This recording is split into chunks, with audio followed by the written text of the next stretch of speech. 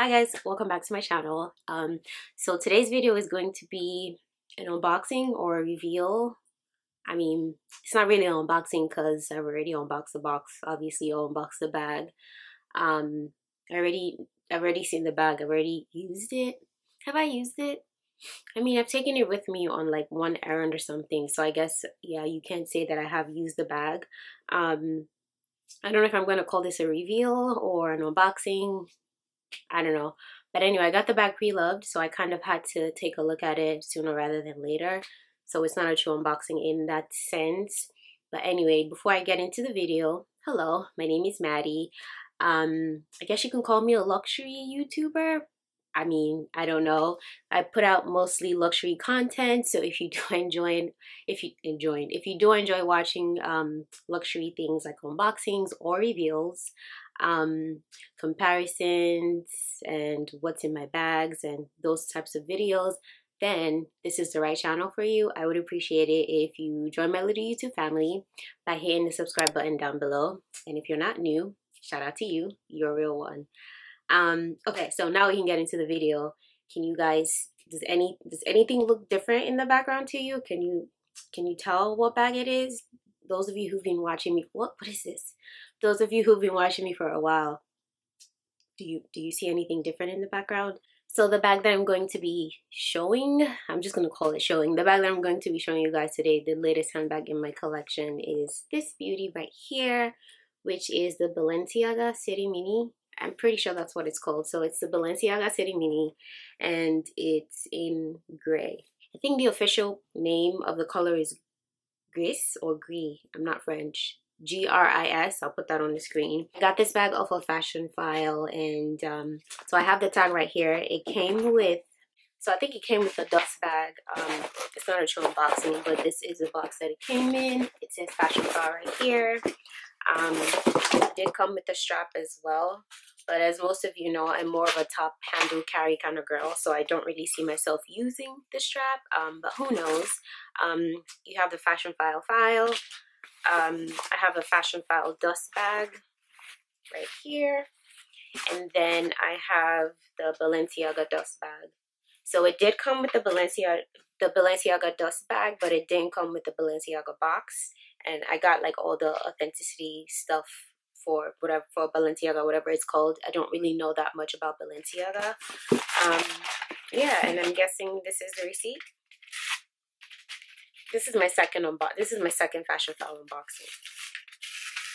So I'm not really like yeah. So this is the receipt.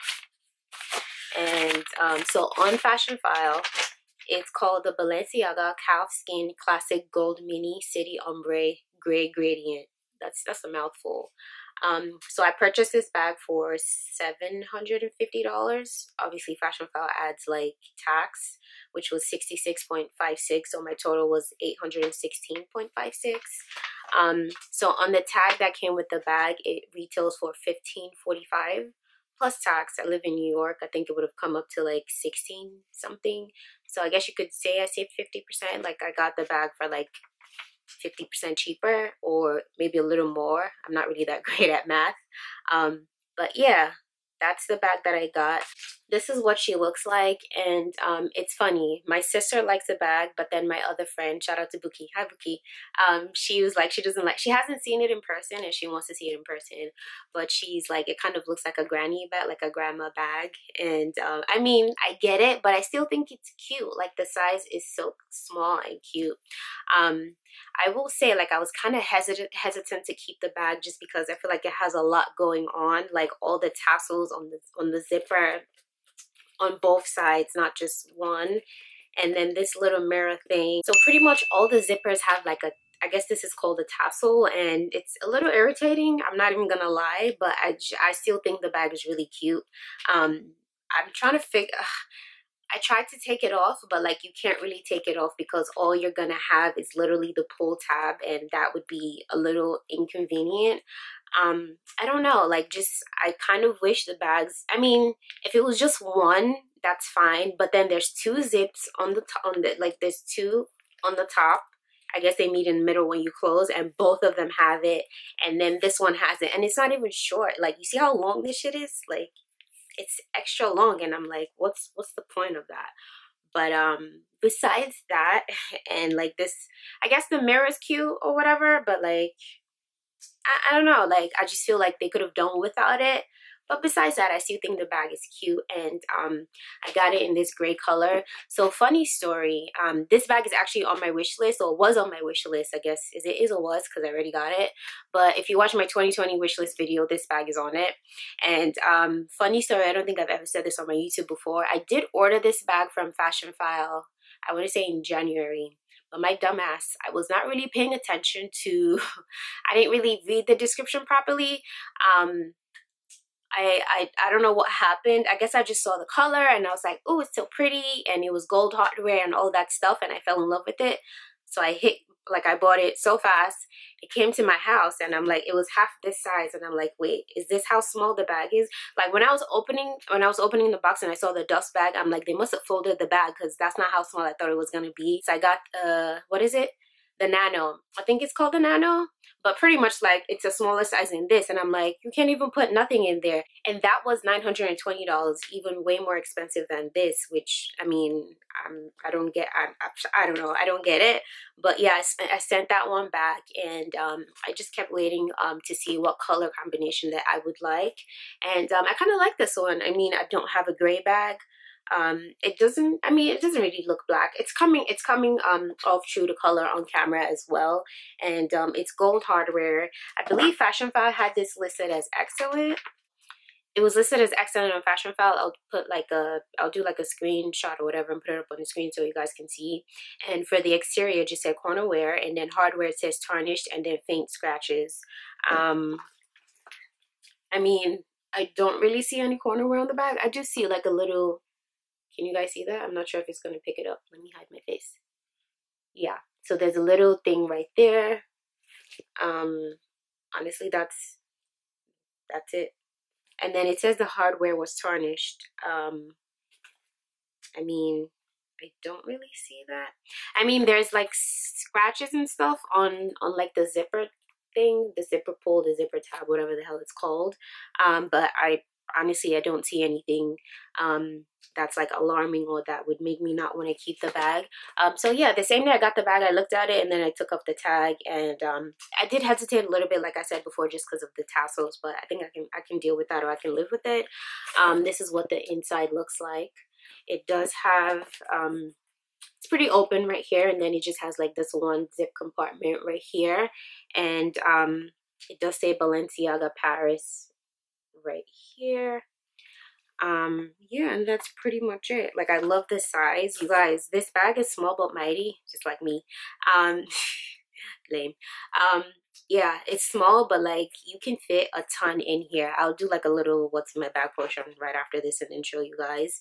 Oh, it does have like this little zipper place in the front as well. I didn't even notice that before, and this was in there. I'm not sure what that is. But yeah, that was in there. I don't know, it's just something about this bag that I don't know, I guess people don't really talk about it, but I really like it. And it has like this woven details on the strap, no, on the handle. I don't know, I just like how it looks. I think it's really cute. And yeah, this is the latest handbag in my collection. I know I did mention before that I probably wasn't going to buy a bag, but I just felt like this was not that expensive. This is my third bag this year, and I forgot who I was talking to. I feel like I've been good this year. Like, I've only bought 3 bags in 2020. In prior years, I bought shoes, I bought SLGs, and I bought bags. I haven't purchased any SLGs or any shoes this year. I do want one shoe. I do want 2 shoes, let me not even lie. But I'm just like, I don't know. I guess I'm just more focused on bags this year. Even though I said I was going to, if you watch my 2020 wishlist video, I think I said I was going to focus more like accessories and shoes. But for some reason, I'm more focused on bags this year. When it comes to SLGs, I just feel like that's a good way to waste money, in the sense that you really don't need that many if you're just starting out your collection. I mean, if you have the money, if you've like purchased pretty much everything that you want to purchase, then you can go for SLGs.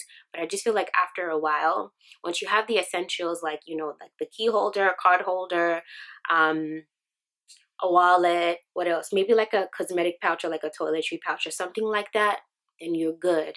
Like, there's really no need to like purchase a lot of SLGs. I really do feel like that's a great way to waste money and waste time when building your luxury collection. Like, just focus on the bags that you want. I feel like I'm digressing. Anyway, yeah, I just went off on tangent and I literally just like switched topics or whatever. But I'll show you guys what fits inside this bag. It does fit quite a lot.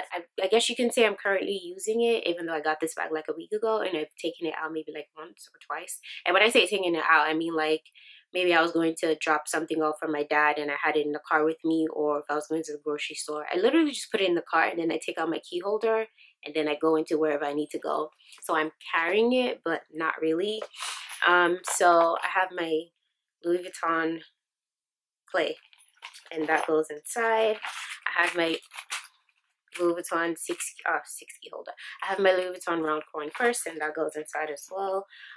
Surprise, surprise, I started using my Gucci card holder after I filmed my SLG collection, or when I did the comparison, because I started to feel guilty that I was neglecting it. So I decided to bring her back out, and that's what I'm using. I have this tube of St. Ives lotion, because we need lotion. Hand sanitizer, always a must. What else?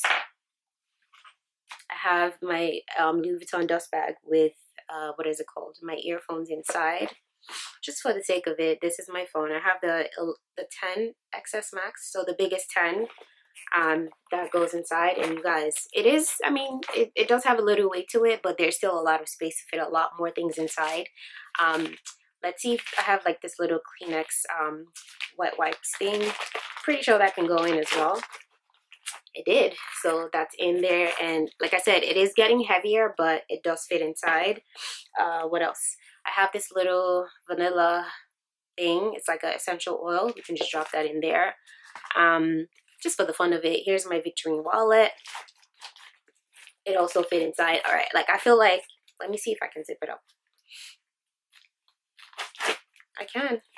So you guys see what I'm saying? Like, she's small, but you can definitely fit a lot of things inside. It is getting heavy, and obviously I would have put this many things inside just because ain't nobody got time to be carrying a heavy ass bag, except my sister.